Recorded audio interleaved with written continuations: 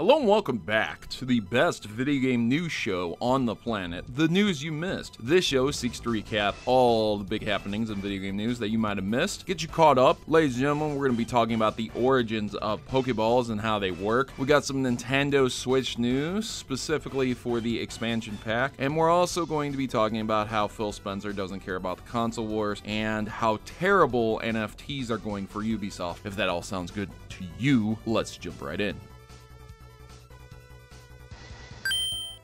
As always, I just wanted to start the episode by thanking all of my subscribers and fans out there for watching these videos. So I want to jump right into the news. I want to begin with, there's a new distribution that has been announced. There's codes for 5 color statues for Pokemon Brilliant Diamond and Shining Pearl. They'll be given out December 18th, which basically gives you these cool statues to look at. I'm not really a fan of the statues. I mean, they're just trophies, and if you just get them for free in an event, they just sit there and do nothing. Very similar to Pokemon without perfect EV stats for those playing competitive. They just sit in the PC and do nothing. Haha, just kidding. We all know they are released out into the wild to die. We're going to continue forward, and we're going to talk about how Brilliant Diamond and Shining Pearl has sold 6 million units globally in its first week, which is really great for Pokemon itself. You guys might not like the games, you might not like the art direction and a lot of the other things, but Legends of Arceus is going to come out, and I assure you that game's looking really good, and I think a lot of people will really enjoy it. So this is only good news for Pokemon fans, despite what a lot of fans might say about the games. Also, speaking of Legends of Arceus, we have the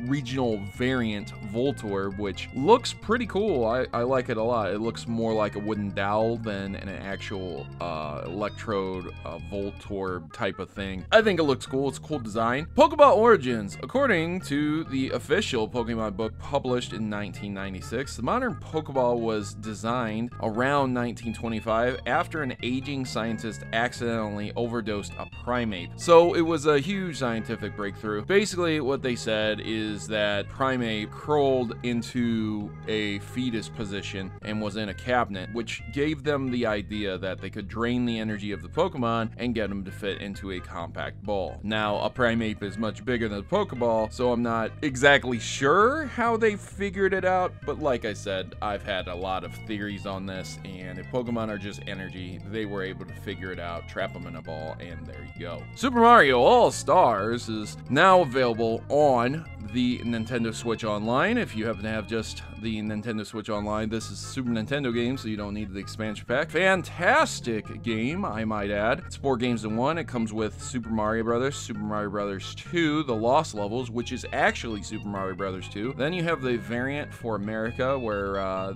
Mario and all of his friends pick up vegetables and throw them at enemies for whatever reason, which is Doki Doki Panic, reskinned with Mario. And then finally, Super Mario Brothers 3, a fantastic rendition of the series. It's not just the NES games ported, but it's actually upscaled, graphically speaking, and redone with all sorts of new sprites and graphics. It's awesome, it's fantastic, and I highly recommend it. Speaking of the expansion service, Paper Mario came out, which is another fantastic game, and I strongly urge everybody to play it. If you've never played a Mario RPG of sorts, if you've never played Super Mario RPG or Paper Mario for the 64 is a great place, a great entry point to get into the series. It's awesome. It's very classic for Super Mario Brothers, and it doesn't have a lot of exterior things entering in. So I think you guys will enjoy that game a lot, especially if you're into Super Mario or RPGs. Also, it's been announced that Banjo Kazooie is coming to the Nintendo Switch Online service, so you guys will be able to play that game. And if I'm a betting man, I believe 2 will also come as well. So yeah, there you go for those who have Nintendo Switch Online's expansion pack as well. Nintendo is also planning major Office expansions for more in-house development, so that's something. I mean, there's not much else to say about that, but that's good. If you're a big Nintendo fan, more is better. Safe to say, these caves are not natural formations, so we have a very cool Minecraft Master Chief Chief mashup pack, probably because of the launch of Halo that they decided to put this out. So if you're into Minecraft, make sure to check into that. The pack itself looks really good, and they made a terrible joke. We're digging the Master Chief's new look. Ha ha ha, Minecraft, hilarious. Warning, do not feed your console lasagna, but I'm sure at some point in time somebody would just do it for the lulz anyways. You can follow on our tweet with hashtag Xbox Garfield sweepstakes for a chance to win a custom Garfield Xbox Series S in celebration of the Nick Brawl game. If you didn't know, Garfield's a playable character. This Xbox looks fantastic, but also is one of the most ugly and unappealing Xboxes I've ever seen in my life. This would never match with anyone's decor. Not like other ones wouldn't match either. For example, the Mountain Dew Xbox is like bright lime green, like obviously that wouldn't match. But my point being, like, an orange Garfield Xbox is 100% not going to match the decor. But still, nevertheless, whoever wins this will likely be able to sell it for a lot of money because it's a very limited edition special Xbox. The gears are turning. Drop in as Marcus and Kate in the Fortnite game. So that's nice. I appreciate that they call Fortnite the Fortnite game on Twitter. That's cool. Good for you guys. So there's a new cross promotion with Xbox and Fortnite, and you can drop in as Marcus and Kate. That's from Gears of War. That's pretty cool. I'm glad that they're adding characters still from other game franchises. And the Xbox boss, Phil Spencer, said he spends zero energy on console wars. He's more interested in growing the pie of gaming. And I appreciate that because that's great, man. That's what the presidents need. I understand that it's a competitive market, but basically you have PlayStation 5 and Xbox on one side, Nintendo doing its own thing over here, and that's the console wars in a nutshell. Then you have PC users laughing and emulating, and yeah, that's it. You don't really even need a PlayStation 5 anymore because all the exclusives are coming to the PC, and you have a Nintendo Switch. You can pretty much cover all the consoles because you can get Game Pass on PC, and you can play some PlayStation games on PC as well, and they're coming to Steam, so you don't even need like PlayStation Plus. You don't even need the cloud or anything like that. Console wars are all but dead except for those whiny bitches who cry about which console is better. Either invest in one or get all three and get over it. I mean, honestly, at the end of the day, it's just video games. So Alan Wake 2 has been announced. Looks pretty cool. I was really into Alan Wake, really enjoyed it. It was a game about a writer who was writing a book, and suddenly his book was coming to life in certain forms, shapes, and yeah, if you guys have never played Alan Wake the original, I strongly suggest that you check it out. It's coming in 2023 to PC on the Epic Games Store, as well as the PlayStation 5 and Xbox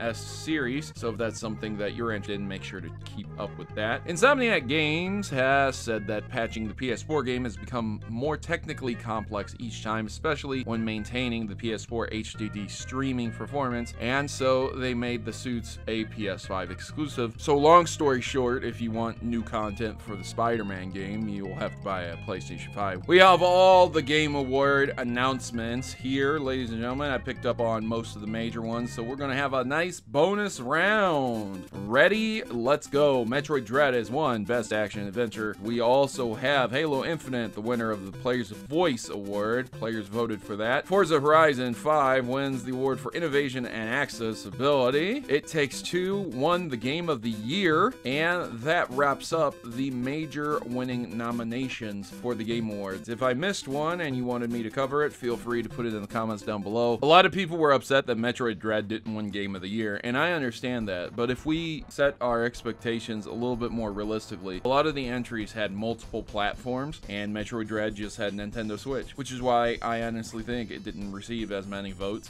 and didn't win Game of the Year. But it did win Best Action Adventure Game of the Year, so that's fantastic, and more exposure to Metroid is massively important. I wanted to close on this. Ubisoft has now delisted the announcement video for Quartz NFT platform after it received more than 95% of dislikes on YouTube. Now, I don't really understand exactly how this platform was going to work, but basically what they summarized it up as is saying that if you play a certain amount of time, you'll unlock these NFTs, which are supposed to be very unique and only to you. That that means you can't have another one out there. But when they tried to explain it, they showed that anybody could get these NFTs as long as they played enough. For example, there's this mask that you can get, and you have to play 600 hours of Ghost Recon to get the mask. Now, I'm not saying that it's an awful idea to provide unlocks with a game for playing it for a certain amount of time. I'm only saying that I don't understand how it's an NFT if everyone around the world can get it as long as they put 600 hours into the game. It doesn't really make sense to me. Basically, it's a piece of art, and some people can view this art as very, very valuable or worthless. And that's the basic principle behind NFTs. There's a lot more to it, but that's as simply as I can put it for you. Ubisoft's Quartz platform is trying to push the notion and the idea that if you play more games, you'll get these NFTs for free. While it would be cool that I could earn bitcoins by playing a video game, I doubt that it's going to be anything like that in the future. But hey, I might be pleasantly surprised. And that'll do it for your weekly recap. I invite you guys to like and subscribe. Make sure to share this video, let other people know that I'm still around and trying to inform people of the news. Join the Maverick Rebellion today. You don't have to be informed by all of these news agencies. You don't have to click all of those article links and get clickbaited. You can just get the news from me on your daily drive into work. Thanks for watching. I will see you guys in the next one, and as always, good gaming, God bless, and I'll see you later.